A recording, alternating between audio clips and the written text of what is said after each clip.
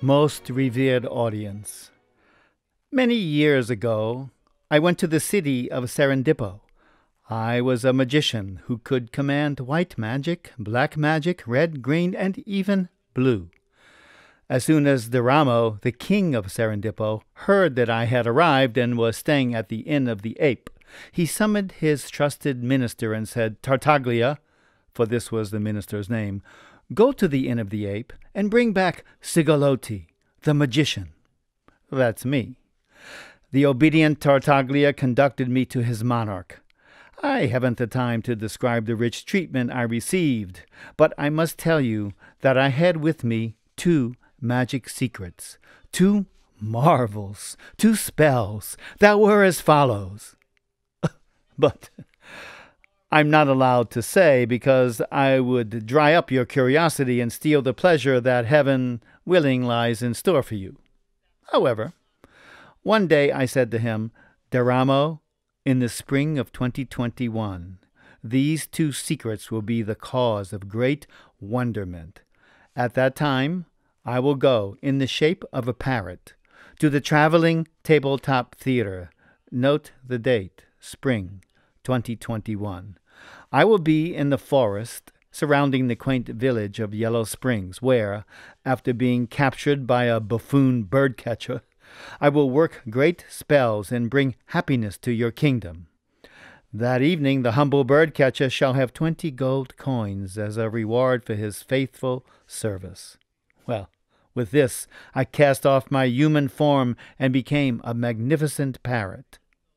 Hark then, revered ladies and gentlemen, to the extraordinary events that will take place in June 2021. At that time the bird-catching clown Truffaldino will take the magic parrot to the traveling tabletop theater for all who have assembled to see the story of the King Stag. And then, collecting the 20 gold coins, he will drink a toast to all assembled, wishing you what you deserve: peace, wealth, and good cheer.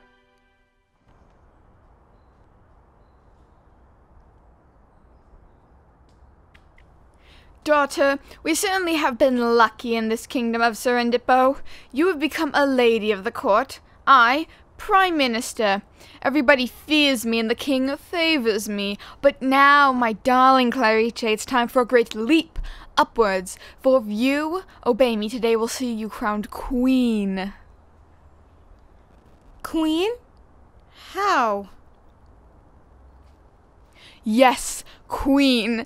Queen!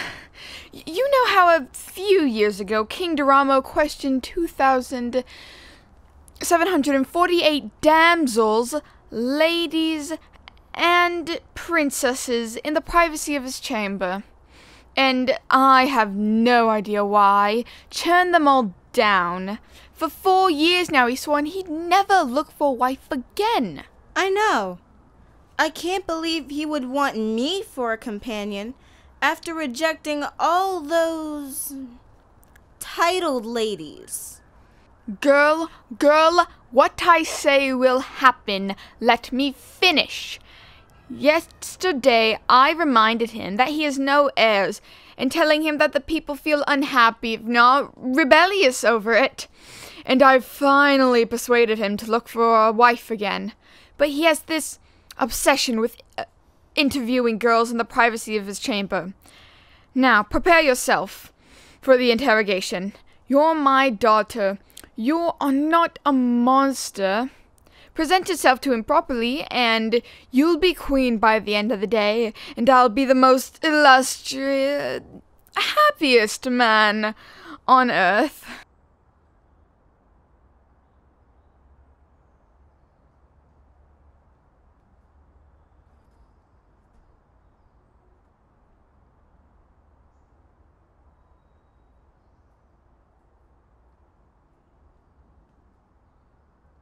Father dear, spare me this trial. I implore you. Minx, do you refuse to obey me? Do you have a secret peccadillo? No, none, but I'm nervous. I won't make that good impression at the interview and he'll reject me. Reject you? Nervous? Out of the question. He has too much regard for me. We must go. It's time. He's waiting for you in his study. No, Father. I can't. I won't.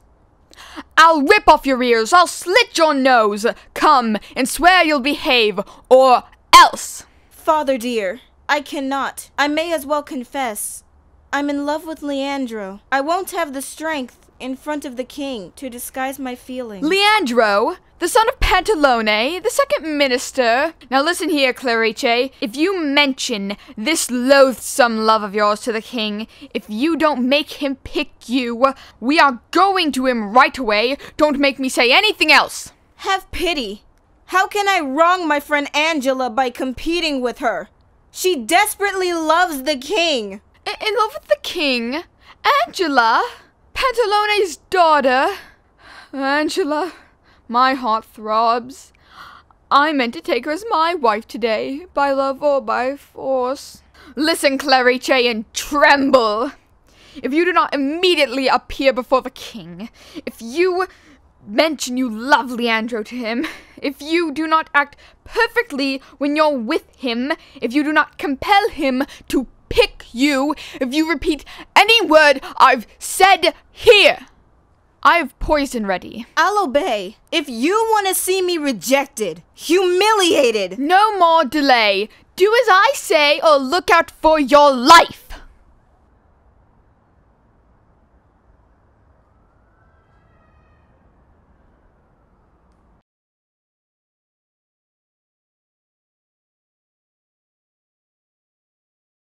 Be seated, Clarice. There is no need to feel awed because I am your king. Answer my questions friendly. Your father's service to me in war and peace has given you the right to say what you think. Hold nothing back. Wouldn't any woman welcome an illustrious match with a king who is so sympathetic and virtuous? No, my dear. You're evading the question. I must know what you yourself feel. I realize that innumerable other women might welcome such a marriage. But you, Clarice, are not part of this innumerable throng, are you? This is what I must know. Good heavens, he's insistent. Your Majesty, can you believe I'm the only one among them who's foolish enough not to seize an opportunity like this?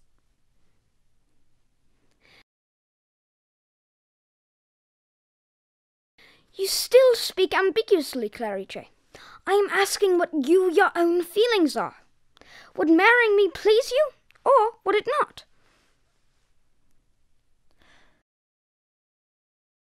Father, your cruelty forces me to lie. Yes, my king, it would please me. I understand that you feel reluctant to say no, but let me beg of you this last time. Respond without giving fear of offense. Are you in love with someone else? Oh, cruel father, I have to lie for you, or lose my life. No, Majesty, I love you and only you. I have never loved another man.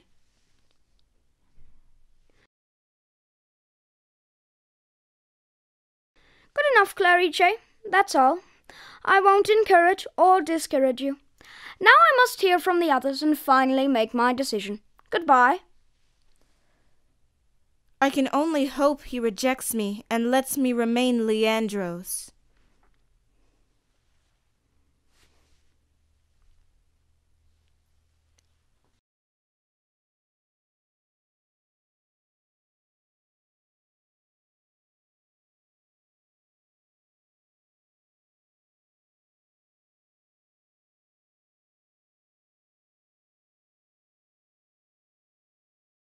And who is this?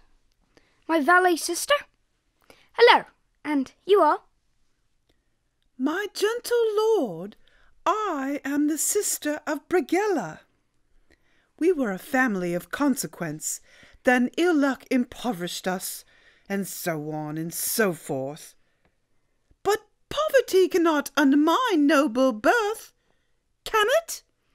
I understand. So you love me. I am utterly yours. Tell me more if you will. What if I choose you for my wife, and then I die, and left you a widow? Would that make you sad? Brutal man! What are you saying? Bite your tongue, you tiger in human form! Alas! Help! Merely thinking about your death makes me want to swoon. Only one more question. Are you a widow or unmarried? Your Majesty, I've never even had a boyfriend. Very good. You may go.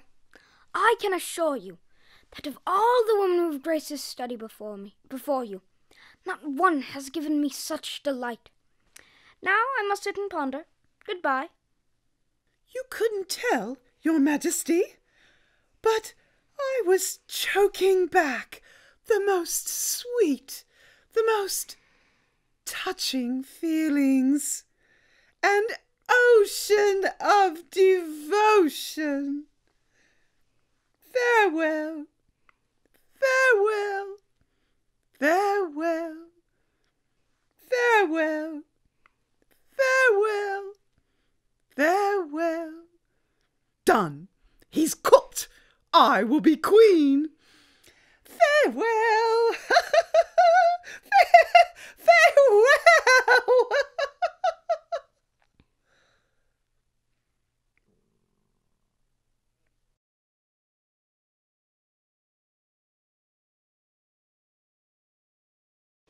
Here, Tartaglia. This is the perfect spot.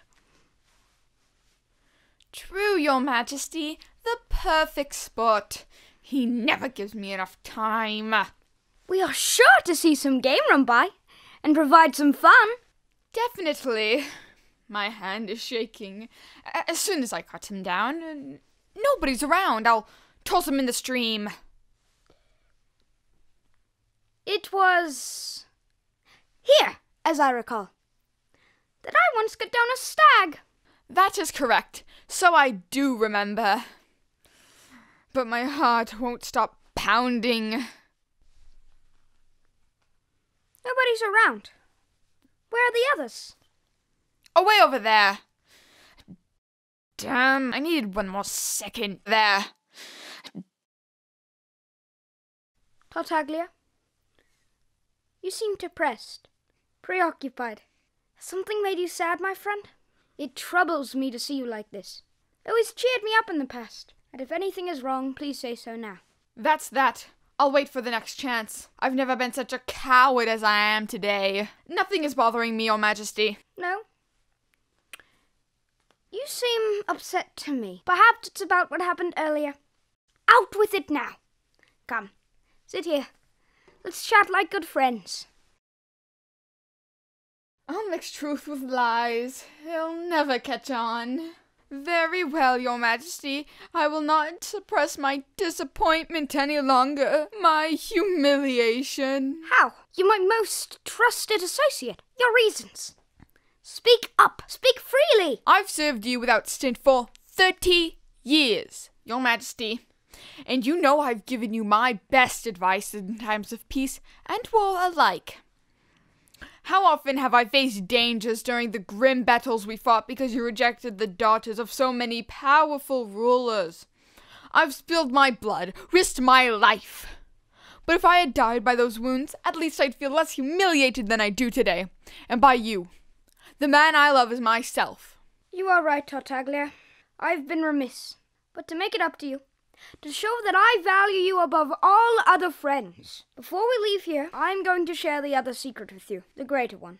On this scroll is a verse, a spell of infernal power. Here's how it works. When you recite these words over any dead animal or man, your soul passes on into the dead body, while your own body lays lifeless. Wait, you mean that if I was to recite the spell over the body of a donkey, I give up my body in exchange for the donkey's? Does that have an advantage? Tartaglia, you insult me. Let me finish. The animal with you inside it can speak the same words over your body, and then it dies again, restoring you to your life as yourself. So effective this charm, that I've passed from time to time into a dog, a bird, some other creature. From now on, you, Tartaglia, will share this rare charm. We'll learn it by heart, my friend, and don't tell me I don't love you. If this is true, I see a way to work my revenge and win back Angela. My king, forgive my thoughtless outburst, which was purely a result of my love for you. The secret is a formidable one, and you've made it a token of your generous confidence in me. Rise, my dear friend. I know your daughter loves Leandro. I'm going to give him the castle of Kettering. Let Clarice marry him to comprehend for her rejection. My despairable Angela, who is still not mine. Magnanimous king, how may I ever show my gratitude? There's no need. Learn the magic formula, and let's move on to a better place for hunting.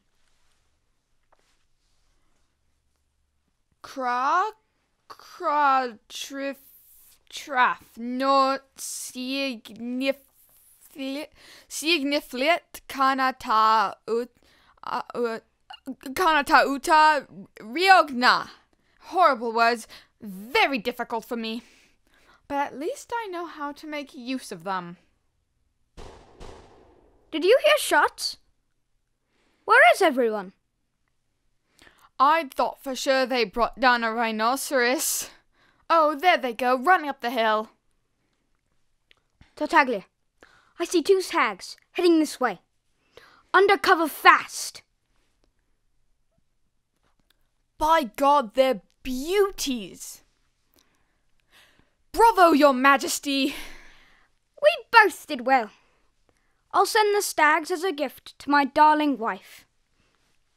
What an idea I have. If I could manage it, I'd get my revenge and then he'd never enjoy my Angela again. Let's try. These stags are certainly dead, Majesty. No doubt about it. Not a movement.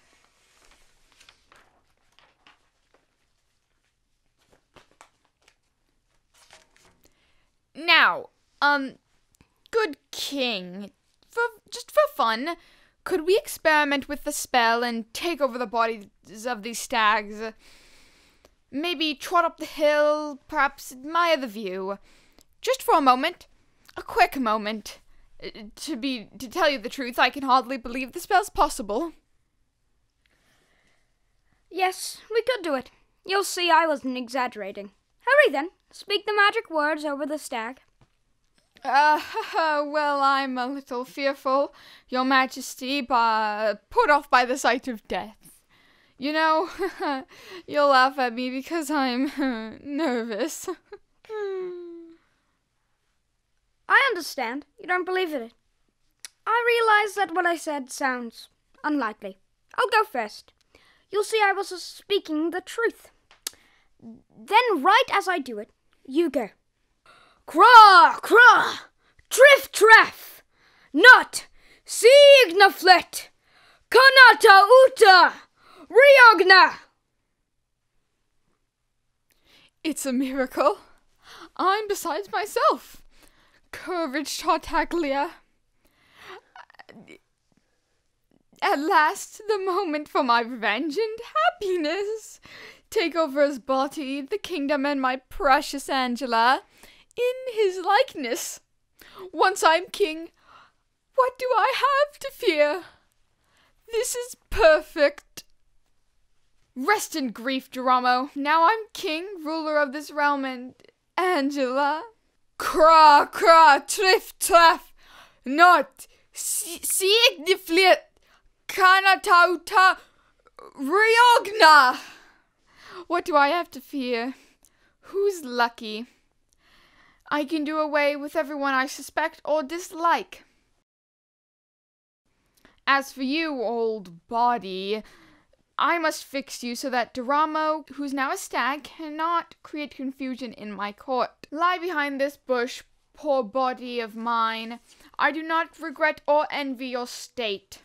Here they come, the ministers, our first command, to chase and slaughter the stag that Deramo's spirit is inhabited by.